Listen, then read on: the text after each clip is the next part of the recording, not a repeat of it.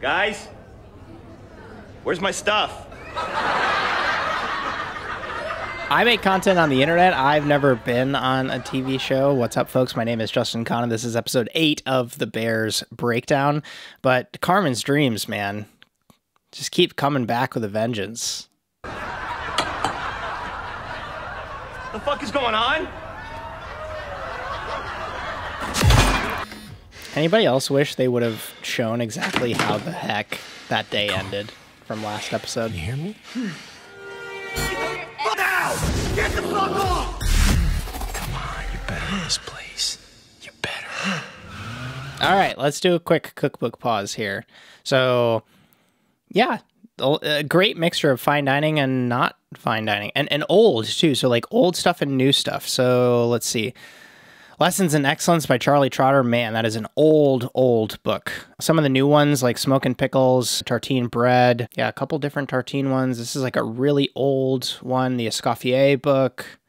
Yeah, this is a good library scene. And some Alice Waters stuff over here. Yeah, this is SPQR way down here. Alain Ducasse. I saw the La Rue Gastronomie. Yep, 11 Madison Park. A Pied de Cochon. Hopefully you caught in the first episode why I talk about chefs traveling around with their cookbooks and having them close by almost at all times. It's one of our few possessions early on in our careers. I knew which vegetables went together, proteins, temperature, sauces, all that shit. And when somebody new came into the restaurant to stage, I'd look at them like they were a competition, like I'm gonna smoke this motherfucker. I felt like I could speak through the food, like I could communicate through creativity. It was such a twang, man. Like, this was the first twang. I mentioned in the first episode that, the first video breakdown, that I cried at the end of this, and this is like the first twang in my heartstrings that I felt in this episode. Because it's so true. Like, me sacrificing a lot of stuff early on in my career so I could just be a frickin' savage in the kitchen, and, like, just wanting to hear good job from someone.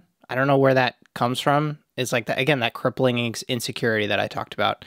And it sometimes never comes, especially from the people that you want it from the most.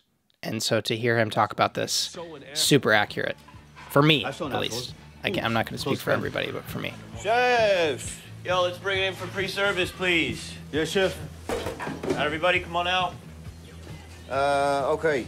Look, I hate to be the bearer of bad news, but we are going to be closed for dinner service tonight because we are having a bachelor party in the front. Fuck that. I know. It's Cicero's friends, so. Yo, cousin. That sucks, Jeff. I was just getting into the zone. No, I know. I get it. But it's just for the night. It's not that this doesn't happen. It's that you would have been told about this the day before, because being able to come in and understand that there's a buyout happening at the restaurant is like one of the coolest days, because it's like, you know exactly how many people you're prepping for, you know exactly what's going to be ordered, you know exactly what time they're coming in, and it's not like you're serving people from 5 o'clock to 10 o'clock, you're serving everybody at 7. And so you can kind of like be set up a little bit earlier. Maybe people will come in a little bit later that day because you know that this is the only one party that's going to be here. Once certain dishes go out, you can start to break stations down. And so everybody gets out a little bit earlier that day. Buyouts are kind of awesome. And the fact that Carmen would not tell people until now is kind of weird and not super accurate. I'll run point out front tonight in case I got to use the big boy voice. I think we'll be fine. Thank you. Well, you can never tell with these white-collar criminals. Okay. Different people have different ways of blowing off steam. For me, cooking at home, especially like trying to recreate something more fine dining-y was like the last thing that I wanted. I would often gravitate towards like going to like a really greasy taco truck, right? Or like going to get a burger, or going to, you know, spend time at a cool like cider producer, you know, that was just like as far away from fine dining food as I could get when I would get in the headspace that these two are in right now. But again, people process their emotions in different ways. And for Sydney, being able to like finally feel like she could cook what she wanted to cook is probably what she's feeling right now. And so to be able to execute that, especially without the criticism of someone like Carmen or any of the other people at the restaurant, and just being able to talk to somebody like Marcus, who clearly appreciates creativity in food, was probably really therapeutic for her. So this makes sense. Okay, so we have shallots, tomatoes, herbs, and olive oil. Like this looks like a scallion. Yeah, delicious. I feel kind of bad because I feel like it would be weird to work in a restaurant and not completely lose your mind. Big facts. So what is this? This is a Chilean sea bass. We got a little Alain Passard inspired tomato confit. So Alain Passard, classic vegetable-focused French chef, and so he has a couple books out that talk about vegetable cookery. And yeah, he's known for just being very simple with his vegetables and doing nothing crazy fancy with them, but still getting great product and just treating it simply. And that's who she's talking about. And we'll link it down in the show notes if you want to check out any of his books. I don't know, herbs, because fuck it. Why the fuck not? Okay, Dill, that's what parsley. I'm saying. Yeah. So have you like Dylan eaten Parsley. at all these people that you studied?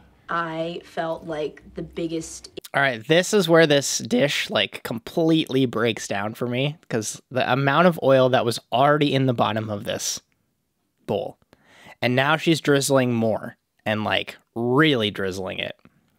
And just watch how far she drizzles it. Idiot on the planet Drizzle, because drizzle, I didn't know drizzle, half drizzle, of the drizzle, people that drizzle, anyone was drizzle. talking about. I spent Okay, every mint, single too. dollar I had, every last penny, just eating. Every single place that I could think of. And Eat to learn. one of those places was the best meal I ever had. It's a good spoon. She's got a good spoon there. Thank you. Well, so what'd you think? It was really good. It was really, really good. I think that's a point that you see mentioned multiple times throughout this show, is how food gets described to one another. So talking about things just being good is something that when Sydney's tasting mashed potatoes from somebody, or Marcus is tasting something from Carmen, you just want it to be good. And that's, for a lot of us, that's like enough. And then you have other moments like Sydney getting the feedback from Carmen that her dish is tremendous or incredible or delicious.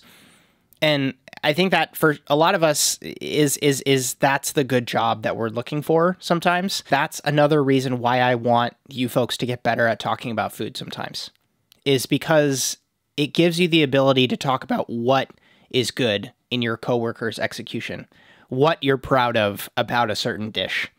And just being able to say that something's good sometimes doesn't feel the best. Like, it's like, I wish there was more to the feedback that I'm getting on this component, or the way that I executed this, or the temperature that I was able to nail on this protein.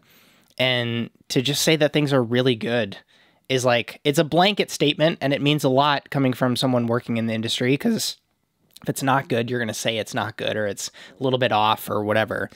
But maybe that would help folks. Then that's kind of where it comes from for me, is just wanting to be able to say, yeah, that's just good.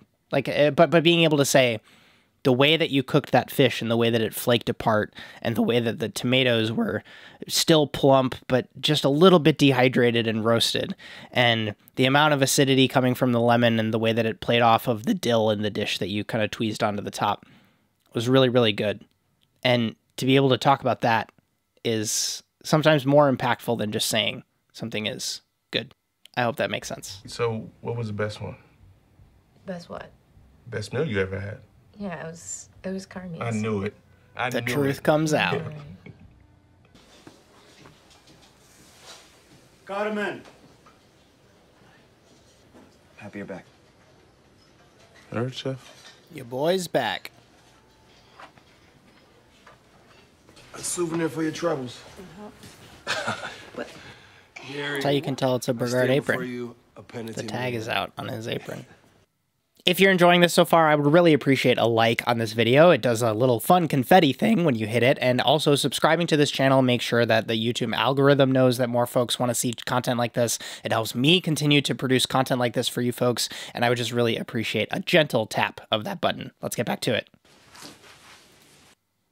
In restaurants, you clean deeper than any other place in your life. Scrubbing down the doors, the sides, the handles of just a fridge unit takes time, but it's something that you'll do multiple times throughout your week. Different places have different standards to this. Sometimes you'll do it twice a day. Sometimes you'll do it once a week. Sometimes you'll do it, you know, on the day that you walk in, and then like in the middle of your week maybe, and then the day before you go to your weekend.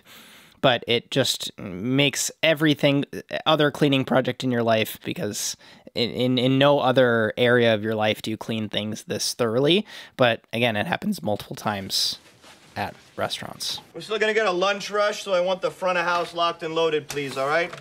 Yes, chef. Thank you.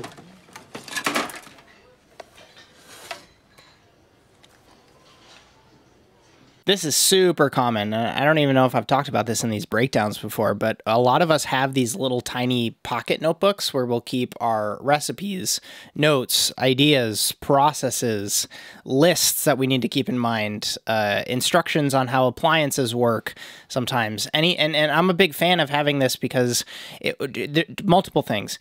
It can sometimes help you if you can't seem to rack your memory on the risotto recipe that someone gave you 3 months ago.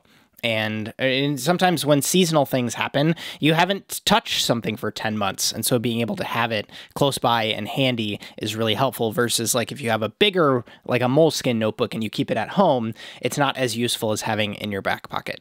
Secondly, there have been studies that show that when you're learning something for the first time or trying to remember something or really internalize it, writing it down pen and paper actually helps you memorize it better or really kind of wrap your head around it. And so the ability to just pull out your notebook and take notes on what someone's describing to you can be really, really helpful for making sure that you can execute it without that person being there in the future.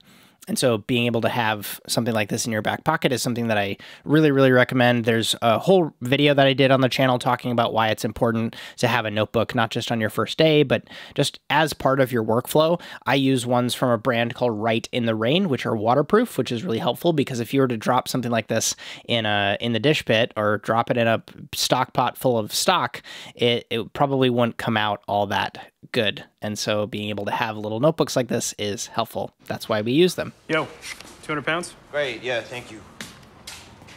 Come in full circle. No, this is, that's pork. I don't need pork. I'm just the delivery guy. Take it over, Lou.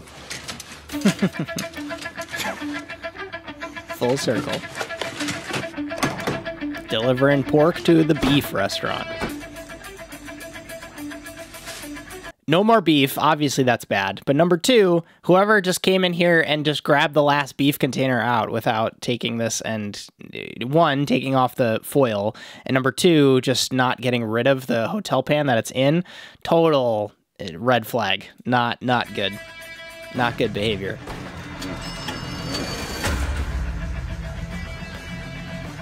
Just chaos. On all fronts, the food chaos, the administrative chaos, the human chaos.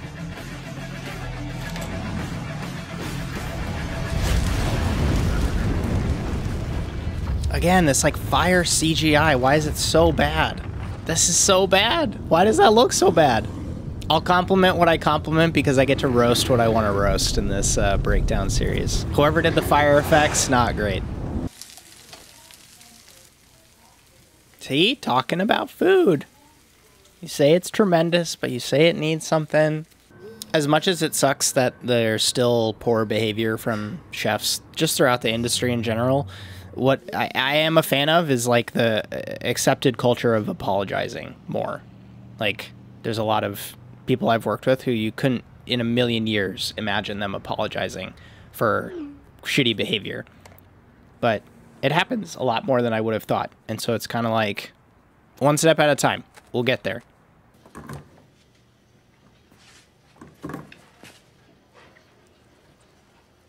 That's better. Again, pastry chefs, tell me in the comments. But man, that looks way delicious compared to whatever icing he was using before.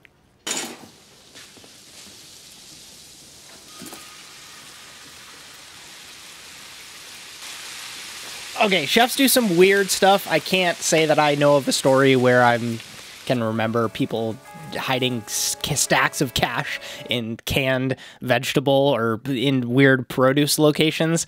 But if this, you know, they needed to add this to the story in some way, shape, or form so that there was a through line. And so I think it was a cool just kind of element. I'm not going to maybe speak on the accuracy of it because they needed to find a way to get Carmen a bunch of money at the end of the show, and to also tie it in with his brother and his just kind of like weird secretive nature. And I, you know, like, is it all that realistic? No. Did I think that it was in line with the show and it was something that could be reasonably believable? Yes. And so, you know, this is the kind of like punchline to the end of the show. There's still another point at the end that I'm really excited to talk with you folks about, but this is a cool moment. Cousin! Yo. It's also such a restaurant industry thing where it's like we have a ton of money, but like people, you know, don't care about the money. They just want to help. I don't know. I don't think any of us are really like in it for the money. Sid, quit fucking around. Grab a can opener. Family style? Danish design. Tasting menu at the bar. Window on the side. For sandwiches. Yeah. This is the part where I definitely got emotional the first time I watched this show, and I think it's because you spend all this time learning and all this time sacrificing and all this time scheming and getting told no to finally think about being able to have the resources to start your own concept. And when that's finally a possibility, it's just like, of course, that's what we would do. Of course, that's what we would drive forward. Of course, I'm excited about this. Of course, it's not something where you get a bunch of money and it's like, okay, let's finally get off this train and go do something else. It's like, no, now finally we can do what we want to be doing. And so I resonate with this a lot, talking about Danish design, talking about wanting to do a tasting menu, talking about wanting to do something that appeals to the casual folks with sandwiches out of a window. There's a lot here that I think a lot of people insert your version of what it is that you want to do. And the scene resonates for a reason. Okay. This is also often how it happens. The person who is in charge of coming up with the idea or has access to the capital or has the reputation that's going to be put behind, is going to be the face of the operation, calls up the old people from their past and says, hey, this is what I want to do. Are you in? And Sydney's example, she says, I'm in. It's also, there's something about saying goodbye to a kitchen that is weirdly emotional. It's like you spend so much time at a place. But for what it's worth, seeing this sign, seeing their excitement level, seeing how good they did this first show, it makes me all that more hyped for season 2, because this is what's coming next. It's been a joy to break down this first season with you folks. Thank you for your patience as I covered this show from start to finish. I hope that the way that I broke it down was at least insightful for those that didn't understand certain elements or wanted a bit of a deeper dive into the show. Huge props to the actors, the producers, the technical consultants, the camera operators, everybody that's involved with bringing the show to life, because especially in a time coming out of COVID, a lot of people felt really tired, I think, coming out of the last 2 years. And seeing how this show got a response on social media just across the world, I feel like it like weirdly brought all of us together. And so that's why it was really cool to be able to see this unencumbered, like just as me watching it, and then watching it with you folks in this way. My name is Justin Khanna. Thank you again, as always, for your attention. I'm really excited to talk to you folks in a future video. If you have questions for me, you want to check out the industry podcast, you want to check out my course, you want to check out gear reviews that I have on the channel, you want to check out the Repertoire Pro community, if, again, that coming togetherness and being able to talk with other industry folks is attractive to you, you can check all of that out inside the description. I hope you have a good one.